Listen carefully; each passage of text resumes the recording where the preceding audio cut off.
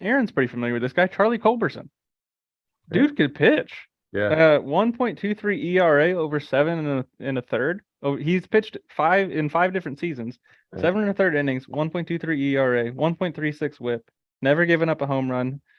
90s on his fastball, curveball, slider. Like this guy was good enough that they they were probably other people that wanted. They were talking to the manager like, "Hey, let me in." It's like, no, sorry, I gotta go to Charlie, man. Charlie's coming in. Hey, and Charlie's back on the Braves. I know. He's been with the Braves for like